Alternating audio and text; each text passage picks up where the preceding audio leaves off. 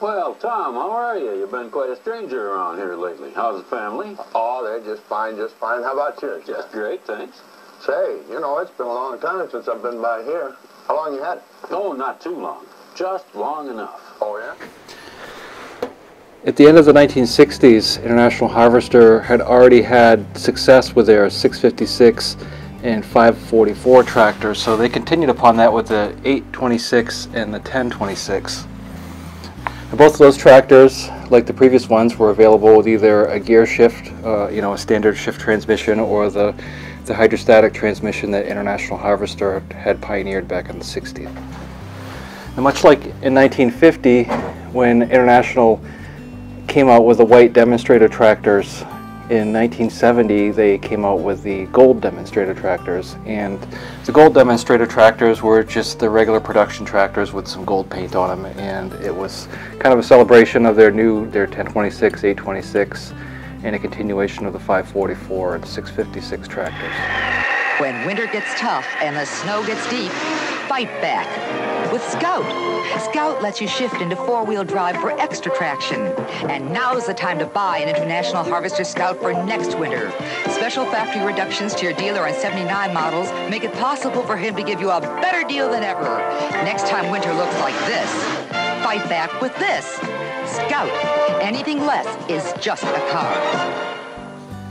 Now, the early 1970s were a very good period for American agriculture. There was an abundance of good crops. There was good money for the crops. The administrations in the White House, they had advised for farmers to get big or get out, and that was one of the slogans I think Nixon had coined. So a lot of the farmers went out and took out a lot of debt.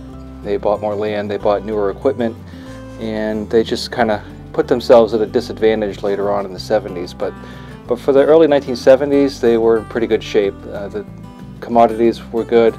There was demand for the products. International Harvester had a new person at the helm, and his name was Brooks McCormick. And the last McCormick was Fowler McCormick in the 1950s. So when Brooks McCormick took over, he already had what they call the stodgy company. They had too many lines. They had the truck, the industrial, they had the lawn and garden or the consumer products division, and of course they had the agricultural division. So what was looking like in the early 1970s was they had a lot of antiquated equipment. So John Deere had come out with their new generation and then their Gen 2 tractors by the 1972. So Brooks McCormick really encouraged new design technology, and so by the mid-1970s, International was retooling up for new tractors, and they decided to sell the light truck division. So the age of the ton or less International Harvester trucks was essentially over, and they were in a situation right about then where it could go either way. And for a couple of years, it looked like they were going to shave off a lot of the debt. But then towards the end of the 70s, there was kind of a chain of events that happened, and one of them was they hired Archie McCardell, Archie McCardell on the surface looked like a pretty good guy. He had some success with other companies, and one of the things that Harvester had done was they gave him a loan of like $1.8 million worth of stocks, and so that was going to be part of his bonus. Well, as the 70s wore on, the commodities started to pile up. The European customers, they were going through their own economic times, so they weren't buying combines. We weren't shipping corn out to Russia or Ukraine and all those other places as we had been earlier. So everything was kind of stagnated, and equipment was starting to sit on the shelves, so to speak. And so Harvester was given deep discounts on the equipment to get it out, and they had good designs. They had good equipment. You know, the lawn and garden, the Cub Cadets were really a profitable entity that they had. They used Wisconsin steel to make a lot of their mold, or not their molds, but Wisconsin steel provided a lot of the raw metal to make Harvester tractors. Well, Wisconsin steel was an old plant, and they needed to retool up, and things being what they were, Wisconsin steel just padlocked the gates one day, and so that left Harvester with a huge hole that they hadn't planned on. The banks cleaned out Wisconsin steel's accounts, and then all the checks bounced, and it was a real debacle.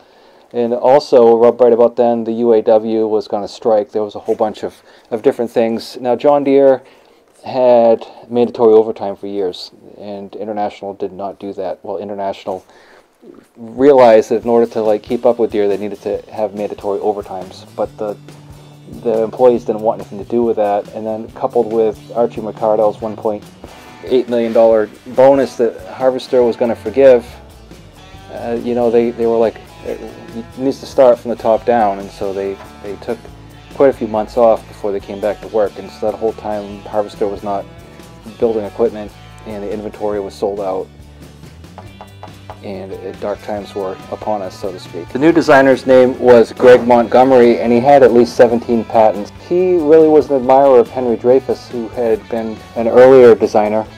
Henry Dreyfuss, if you remember, designed a lot of the John Deere tractors and styled them. He was also responsible for the new generation tractors. But one of the things about Henry Dreyfuss was he made styling that was essentially called, you know, timeless.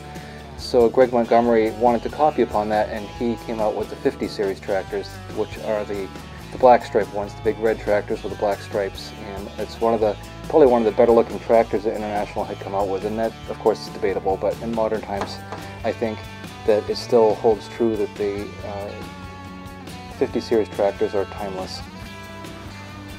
The dealer. And I handle a wide variety of IH lawn equipment. With attachments that'll handle all your major yard jobs. Like this IH Cub Cadet. This one machine can handle mowing, rototilling, Leaf sweeping, snow plowing, shredding and grinding, and a lot more. they'll last for years. And naturally, I give you parts and service, pickup and delivery, and advice on the best way to take care of your property. See what your IH dealer can do for you. The models of tractors, they had the 88 series, the Cub in the 140 went away and were replaced with new tractors from Japan, which were pretty successful. They had Mazda gas engines and they had diesel engines made by Mitsubishi, but it wasn't enough. And so by the end of the 1980s, Harvester knew they had to come up with some cash. They had been downgraded as far as their credit rating, and they were really cash strapped. So they unfortunately sold off one of their main entities that was generating cash flow, which was the Cub Cadet line. So pretty much anything under about 20 horsepower went away. The Tenneco Corporation had a lot of entities, and oil was one of them. They also were the primary owner of Case Corporation, J.I. Case. And in the early 1980s, they realized, the Harvester knew that they could not sustain any longer. The banks wanted their money. They had renegotiated some loans a few times, but their credit rating was no good. The employees didn't want to work, and it wasn't the employees' fault. A lot of it had to do with the unions. And of course, Archie McCardell had his $1.8 million, and it was too little too late. They came out with a lot of good tractors to be released in the early 80s, like the 2+2s and a bunch of other things. And Harvester got rid of McCardell. They knew that he was no good, so they got rid of him. But it was too late. So Tenneco bought International Harvester, and they did keep Burr Ridge, but they also were at a loss in the mid-1980s, so they ended up selling off most of the original McCormick farm. Later on in 1989, Tenneco sold off Case IH, and it became Case New Holland. But when it was Case IH, the tractors that came out, they looked a lot like the existing IH tractors. They were red, and the Case letters were big, and the International was small, so it seemed to make everybody happy for a little while, but sales were abysmal. And that's pretty much where this video is going to end off. I'm going to start with the early 1970s and end up with 1985. And unfortunately, Harvester is gone, but not forgotten. And there's a lot of us who still like these old tractors, and we keep them running, and thankfully there's still a good market for parts. And there's a pretty good following still for International Harvesters, and it could be, you know, your dad had one, or your grandfather, or somebody you knew, or maybe us older folks who just grew up with IH on the farm. So I appreciate you watching this video. I hope you enjoy it, and if you haven't already, please take a moment and subscribe to the channel. And let's take a look at some of these pictures from the 70s and 80s.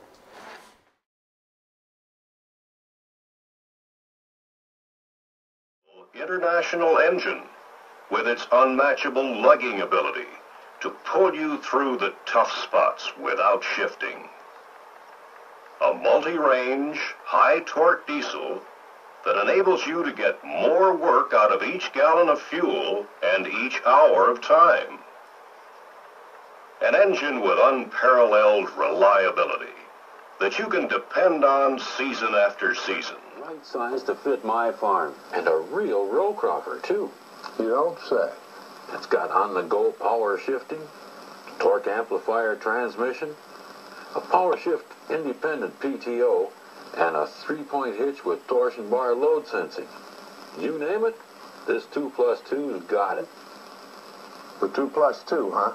Say, I've been hearing quite a bit about this, but I don't quite get the drift. What is it then?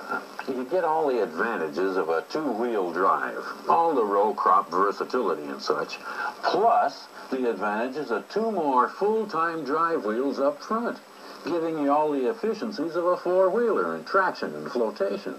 Well, then why not just call it a four-wheeler and be done with it? Let me show you. It doesn't have the typical limitations of a four-wheeler, especially when it comes to row cropping, plus all the other kinds of general work that you normally do with a two-wheeler. Aw, come on now, Doug. You make 2+2 sound like more than 4. I get carried away. I noticed.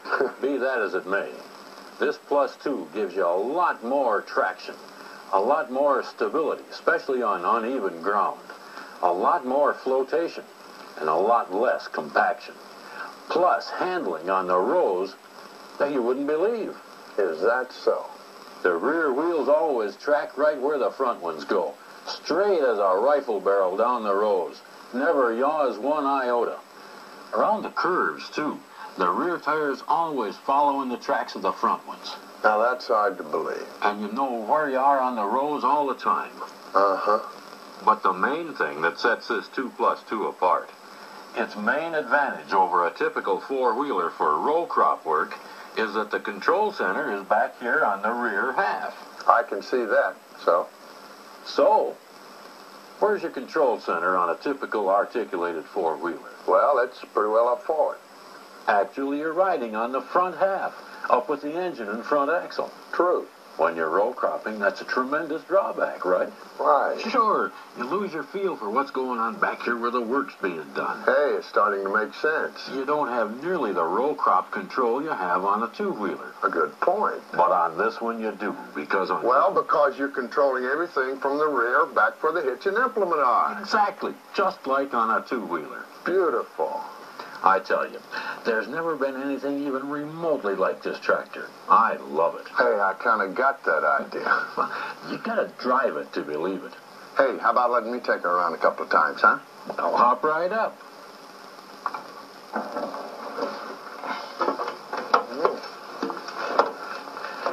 But there is one condition. Oh, yeah? What's that? That you don't blame me if you end up buying one. Oh? Once you drive this tractor, you're going to be unhappy with anything else. You're going to be unhappy every time you get up on that one you've got. You think so? I know so. And you're going to blame me for being the one that spoiled it for you. Well, maybe, but I'd like to try it anyway, okay? Okay. You've been warned.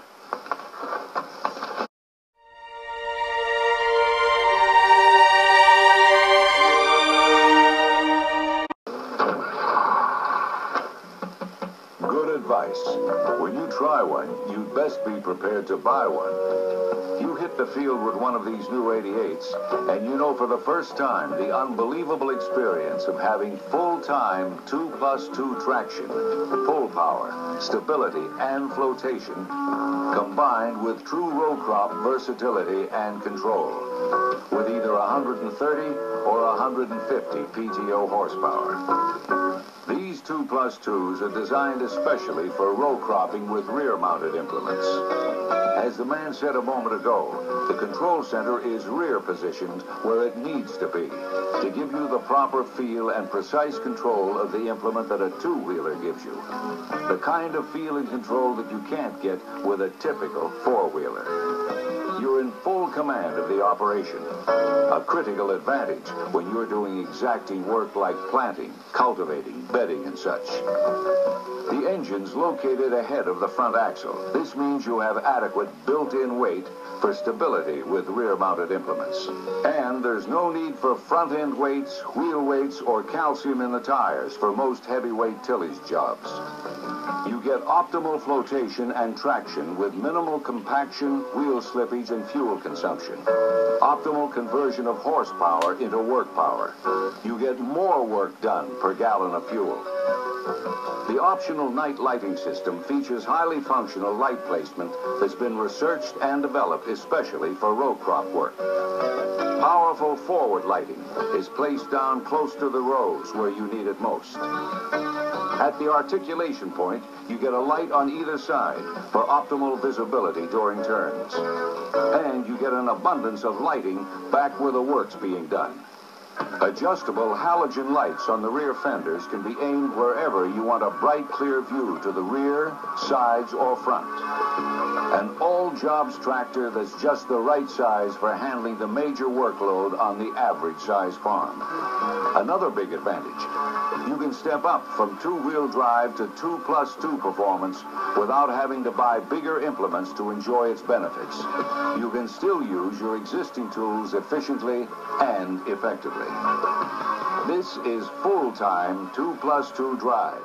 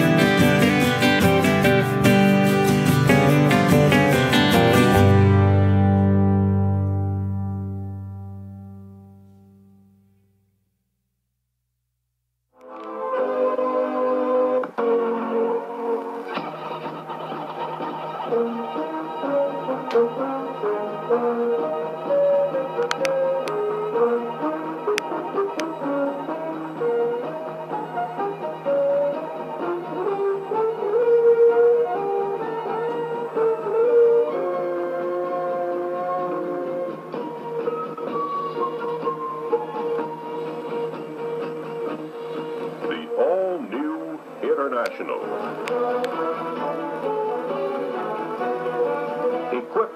An all-new quiet ride control center, big horsepower, and extended fuel capacity, new simplified serviceability, new wet brakes and differential lock, and numerous other new design features, completely redesigned to give you the tractors you asked for.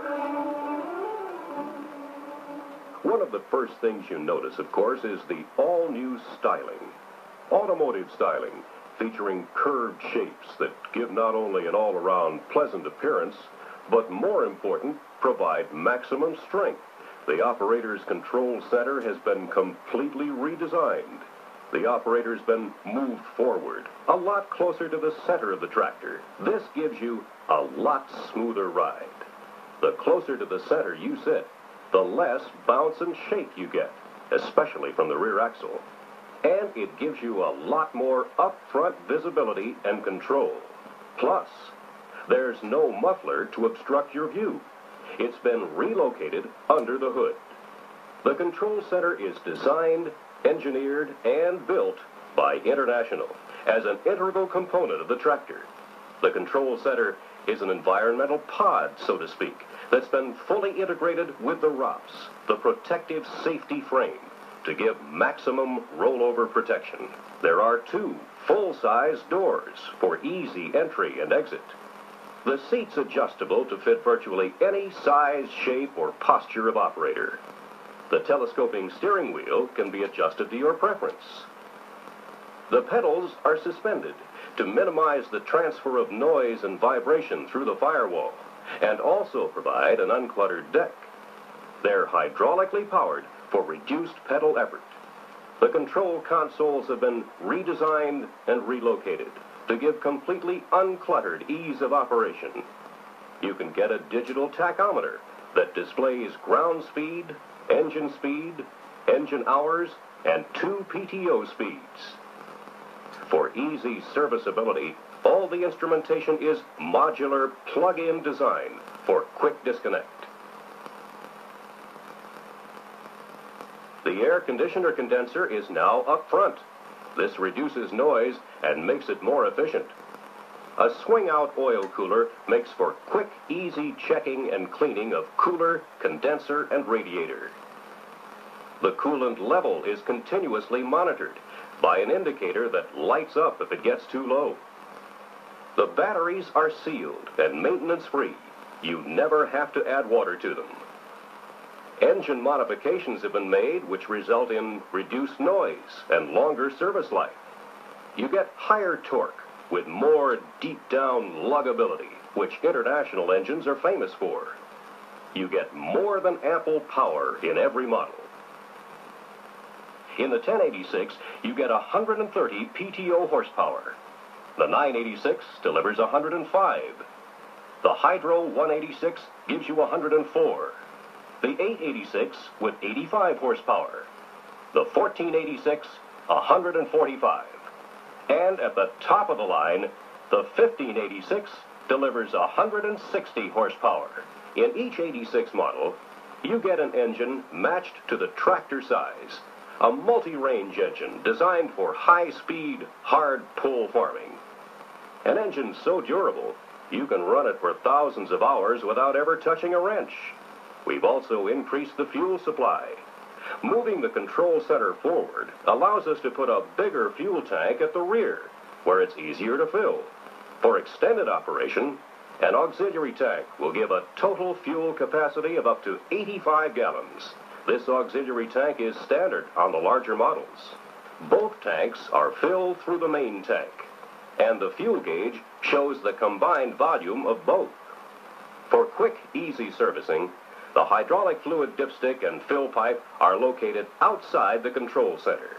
In fact, all the hydraulics, except the optional hydraulic seat, are located outside the control center for both easy servicing and noise reduction. The hitch has been modified so it can be adjusted easily for proper fit and for trailing implements. It has a positive easy store bracket for the upper link. There is also a third auxiliary valve available for handling more hydraulic operations. These new tractors also have the all-new differential lock and oil-cooled wet disc brakes, giving you the most reliable stopping action possible and many times longer life, and an electronic brake wear indicator that lights when the brakes need servicing. These all-new Series 86 tractors are really loaded with desirable features, giving you improved serviceability all around. Big power for high-speed, hard-pull farming.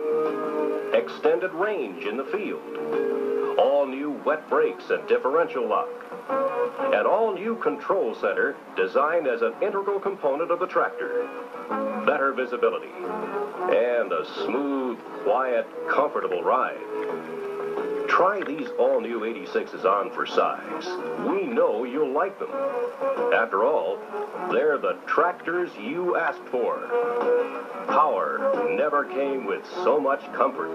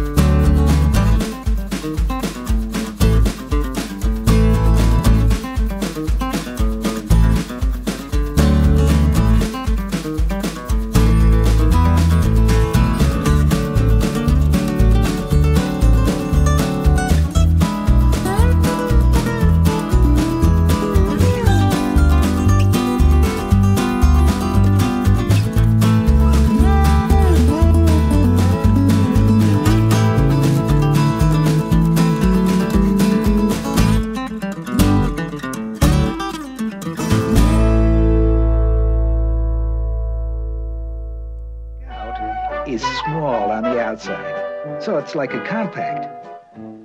But it's roomy on the inside, so it's like a sedan. And it has a lot of space for a lot of things, so it's like a station wagon. A Scout is like a lot of cars, but it's definitely not a car. It's the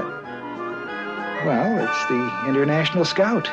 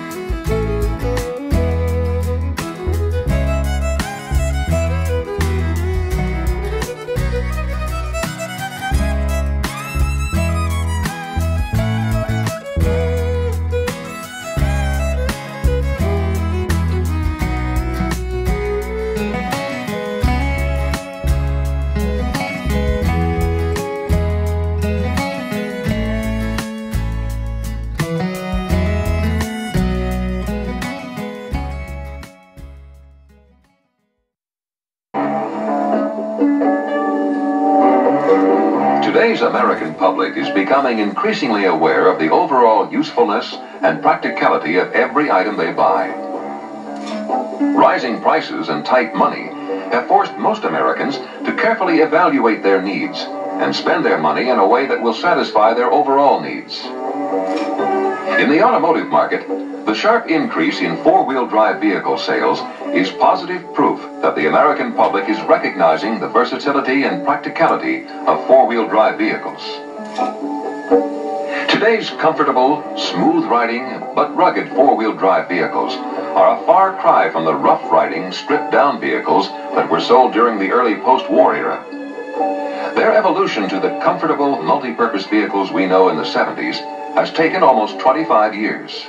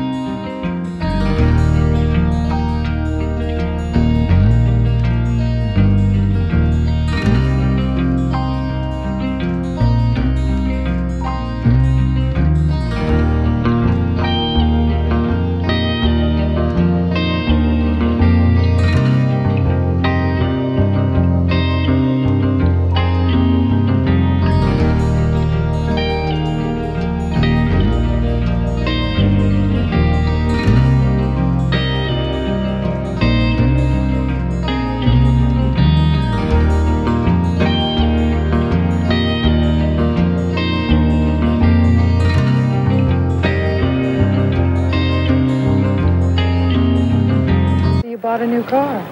This isn't just a car, it's a Scout. Come on. You traded our station wagon? Wait till you try the four-wheel drive. Try that in the car. Oh, Scout handles beautifully. And I can see over the cars. Honey, my new Scout is more than a car. Your new Scout? Scout. Anything less is just a car. See other models at your International Scout dealer.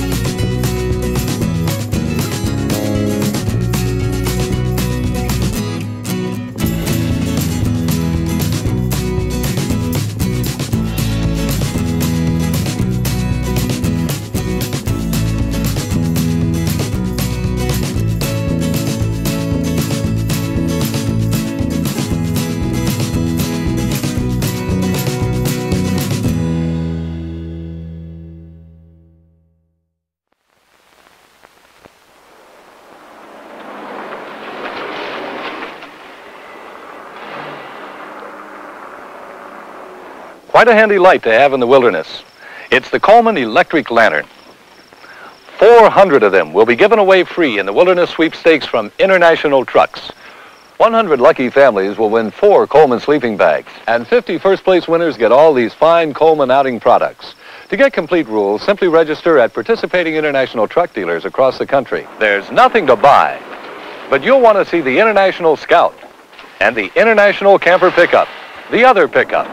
And then there's the International Travelall. What makes it beautiful is what it does. See them all when you enter the Wilderness Sweepstakes at your nearest participating international truck dealer. It's your chance to win one of 550 great Coleman products worth over $60,000. Offer void where prohibited by law. Here are some top reasons why a Cub Cadet is built to last. It starts with a farm tractor-style transmission, powered directly by a twin cast-iron cylinder engine, supported by a pivoting cast-iron front axle. Add Cub Cadet's rugged durability, and you've got a garden tractor with raw power. In fact, the only thing as tough as a Cub Cadet is another Cub Cadet. Cub Cadet. Tough tractors for your little corner.